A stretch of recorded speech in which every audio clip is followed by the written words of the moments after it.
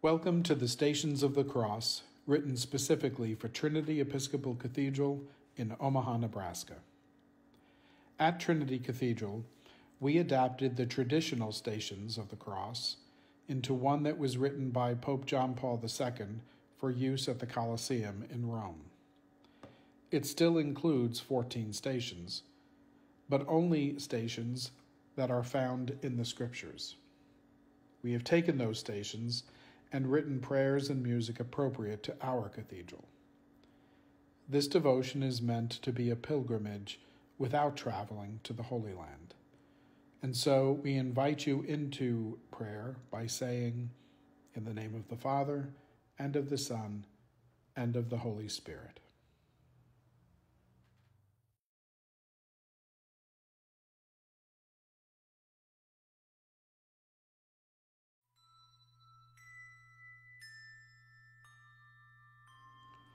Station 1. Jesus prays in the Garden of Gethsemane. Then Jesus came with them to a place called Gethsemane, and he said to his disciples, "Sit here while I go over there and pray." He took along Peter and the 2 sons of Zebedee, and began to feel sorrow and distress.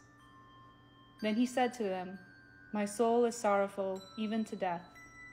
Remain here and keep watch with me."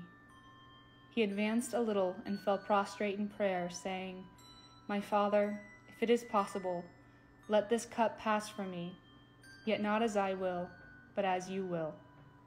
When he returned to his disciples, he found them asleep. He said to Peter, "So you cannot keep watch with me for 1 hour? Watch and pray that you may not undergo the test. The spirit is willing, but the flesh is weak." Remember me, Lord, when I am alone. Help me remember, Lord, when they are alone.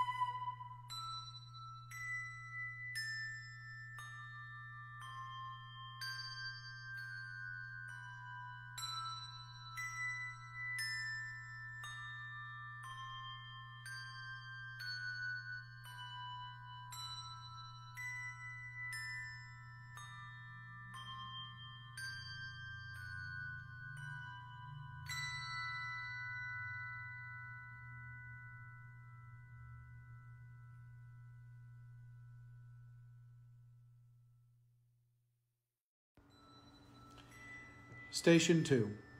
Jesus, betrayed by Judas, is arrested. Then, while Jesus was still speaking, Judas, one of the 12, arrived, accompanied by a crowd with swords and clubs, who had come from the chief priests, the scribes, and the elders. His betrayer had arranged a signal with them, saying, "The man I shall kiss is the one. Arrest him and lead him away securely."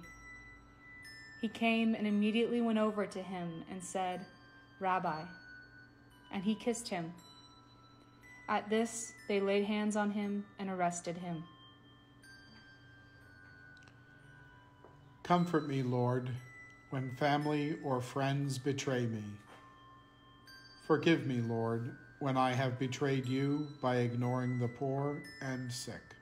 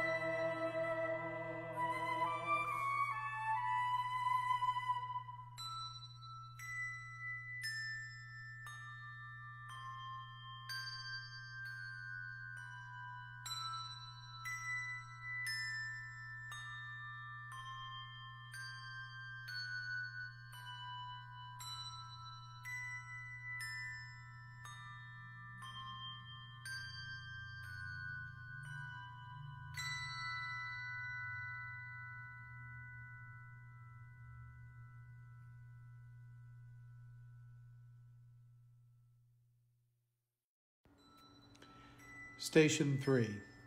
Jesus is condemned by the Sanhedrin. When day came, the council of elders of the people met, both chief priests and scribes, and they brought him before their Sanhedrin. They said, "If you are the Messiah, tell us." But he replied to them, "If I tell you, you will not believe, and if I question, you will not respond. But from this time on, the Son of Man will be seated at the right hand of the power of God."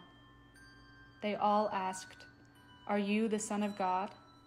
He replied to them, "You say that I am." Then they said, "What further need have we for testimony? We have heard it from his own mouth."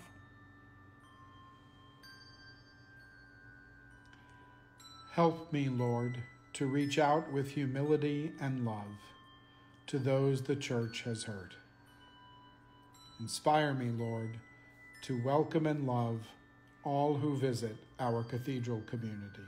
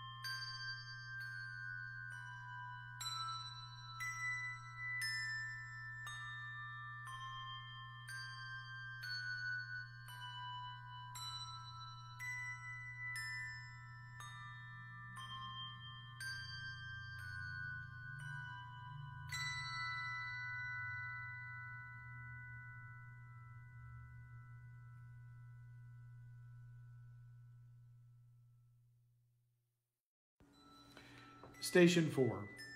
Jesus is denied by Peter. Now Peter was sitting outside in the courtyard. One of the maids came over to him and said, "You too were with Jesus the Galilean." But he denied it in front of everyone, saying, "I do not know what you are talking about." As he went out to the gate, another girl saw him and said to those who were there, "This man was with Jesus the Nazarene." Again he denied it with an oath, "I do not know the man." A little later, the bystanders came over and said to Peter, "Surely you too are one of them. Even your speech gives you away." At that he began to curse and to swear, "I do not know the man." And immediately a cock crowed. Then Peter remembered the words that Jesus had spoken, "Before the cock crows, you will deny me 3 times." He went out and began to weep bitterly. Accept me, Lord, despite all my fears and my failures. Help me, Lord, to accept you in the hungry and homeless whom we serve on Wednesdays.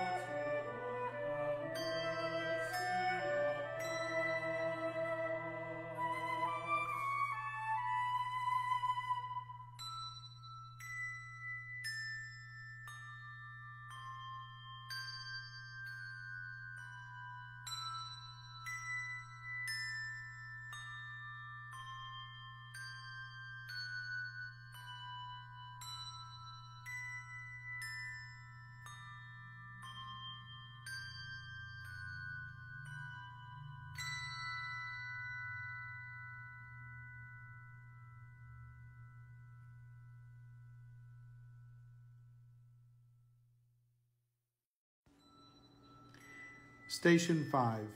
Jesus is judged by Pilate. The chief priests with the elders and scribes, that is, the whole Sanhedrin, held a council. They bound Jesus, led him away, and handed him over to Pilate. Pilate questioned him, "Are you the king of the Jews?"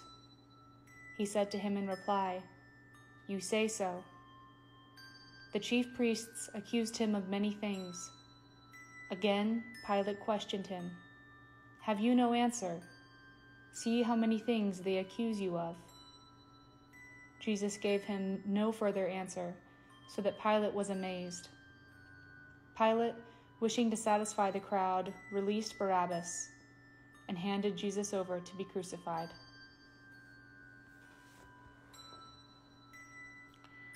Judge me not harshly, Lord, when I judge others.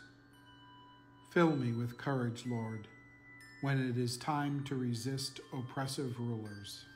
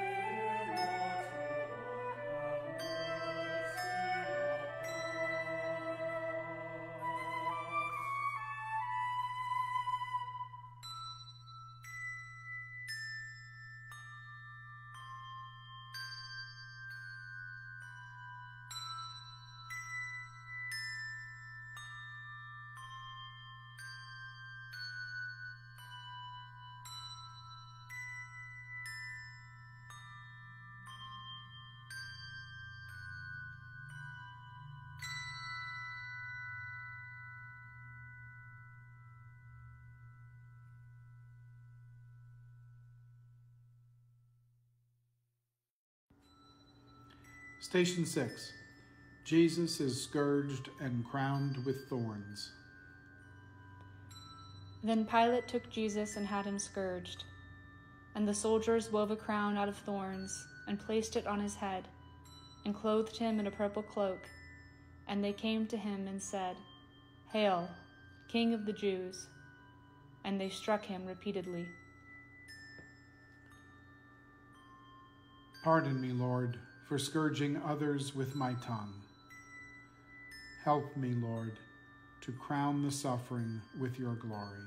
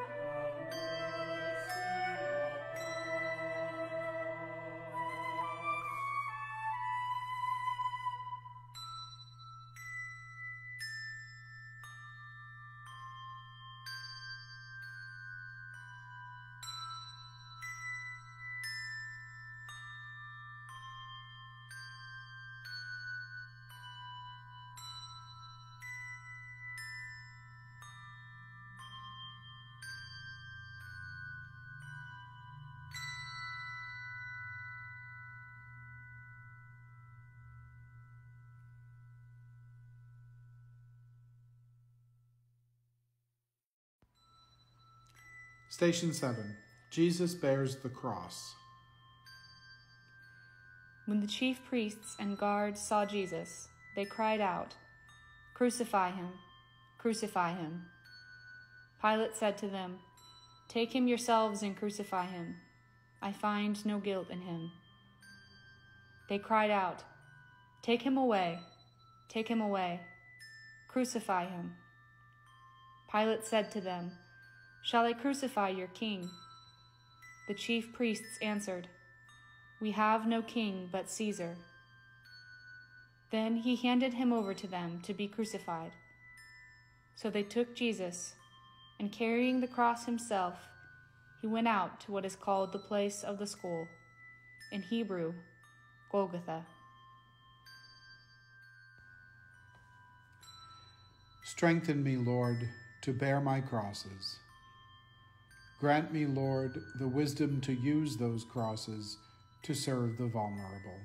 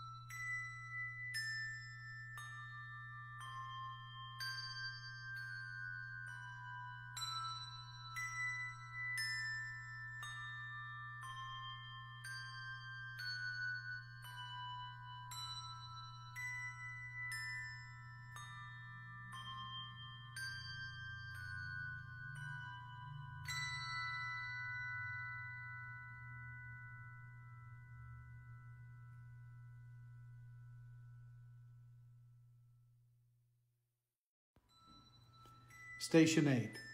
Jesus is helped by Simon the Cyrenian. They pressed into service a passerby, Simon, a Cyrenian, who was coming in from the country, the father of Alexander and Rufus, to carry his cross. Use me, Lord, to help carry the cross of another. Guide me, Lord, like the immigrant Simon the Cyrene, to help serve our immigrant community at Yates Community Center.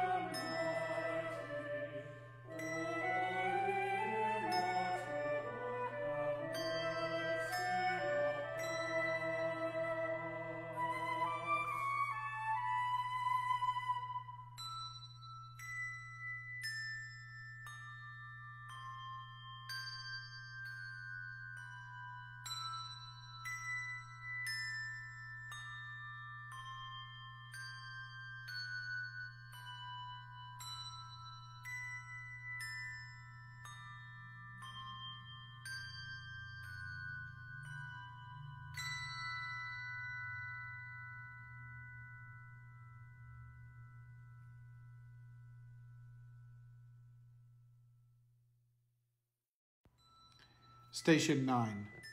Jesus meets the women of Jerusalem. A large crowd of people followed Jesus, including many women who mourned and lamented him. Jesus turned to them and said, "Daughters of Jerusalem, do not weep for me. Weep instead for yourselves and for your children. For indeed, the days are coming when people will say, 'Blessed are the barren, the wombs that never bore, and the breasts that never nursed.' At that time, people will say to the mountains, 'Fall upon us,' and to the hills, 'Cover us.' For if these things are done when the wood is green, what will happen when it is dry?" Let me cry with you, Lord, over our shared sorrows. Allow me, Lord, to see you in the friends of Tamar and the women of Magdalene.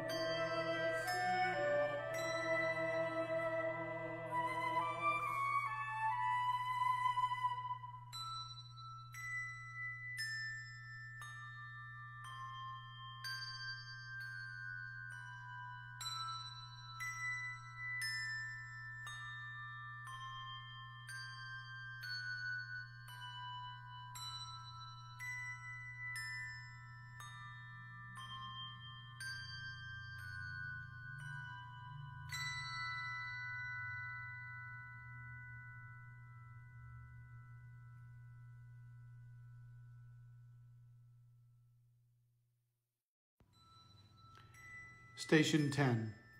Jesus is crucified. When they came to the place called the Skull, they crucified him, and the criminals there, one on his right, the other on his left. Then Jesus said, "Father, forgive them. They know not what they do." Forgive me, Lord, for my sins are many. Grow in me, Lord, the desire to forgive even when I am crucified.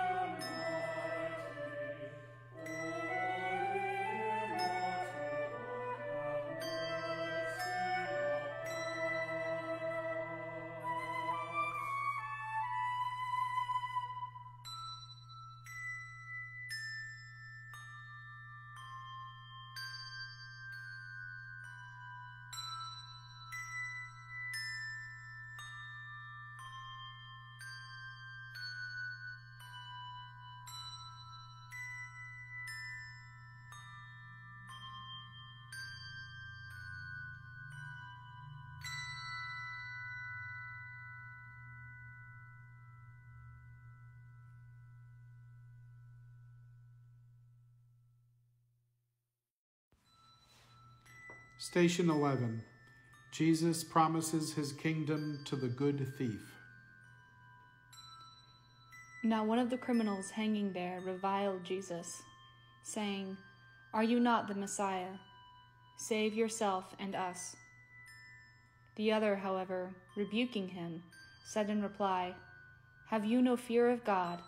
For you are subject to the same condemnation. And indeed, we have been condemned justly, for the sentence we received corresponds to our crimes. But this man has done nothing criminal." Then he said, "Jesus, remember me when you come into your kingdom." He replied to him, "Amen, I say to you, today you will be with me in paradise." Search after me, Lord, when I have strayed. Let me seek you, Lord, each day on earth.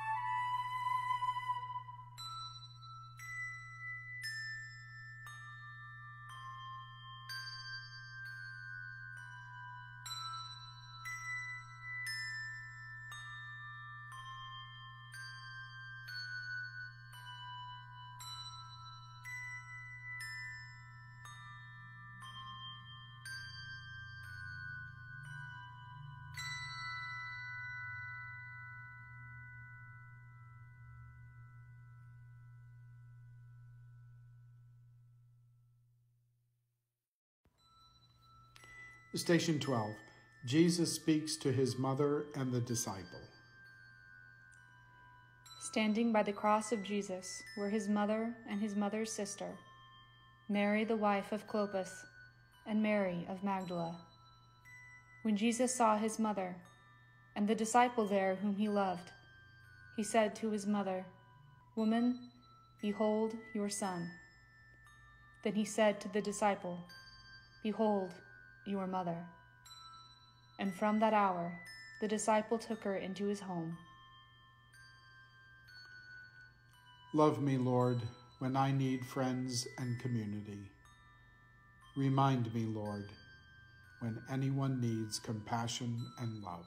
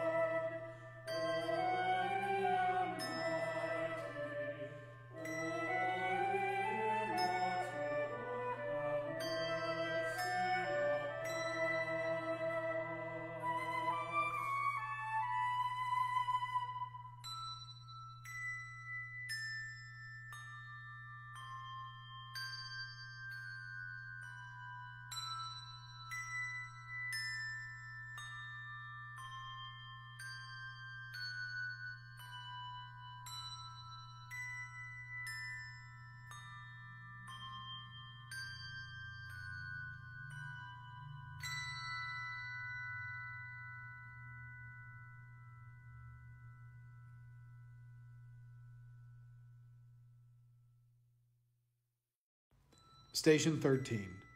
Jesus dies on the cross. It was now about noon, and darkness came over the whole land until 3 p.m, because of an eclipse in the sun.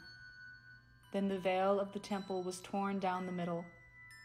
Jesus cried out in a loud voice, "Father, into your hands I commend my spirit." And when he had said this, he breathed his last.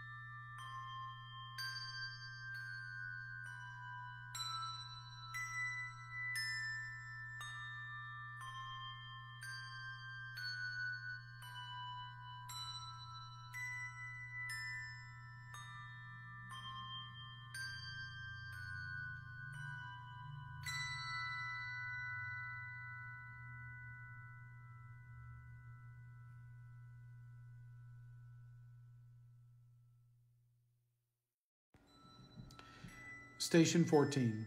Jesus is placed in the tomb. When it was evening, there came a rich man from Arimathea named Joseph, who was himself a disciple of Jesus. He went to Pilate and asked for the body of Jesus. Then Pilate ordered it to be handed over. Taking the body, Joseph wrapped it in clean linen and laid it in his new tomb that he had hewn in the rock. Then he rolled a huge stone across the entrance to the tomb and departed. Comfort me, Lord, in my darkest hour. Let me bury my despair in your undying love.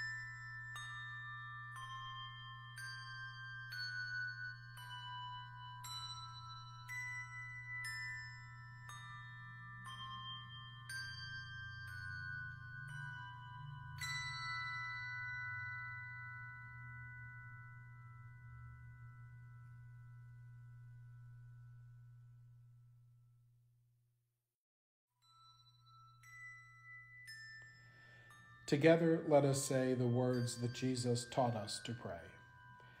Our Father, who art in heaven, hallowed be thy name. Thy kingdom come, thy will be done, on earth as it is in heaven. Give us this day our daily bread, and forgive us our trespasses, as we forgive those who trespass against us. And lead us not into temptation, but deliver us from evil. Amen. Let us bless the Lord. Thanks be to God.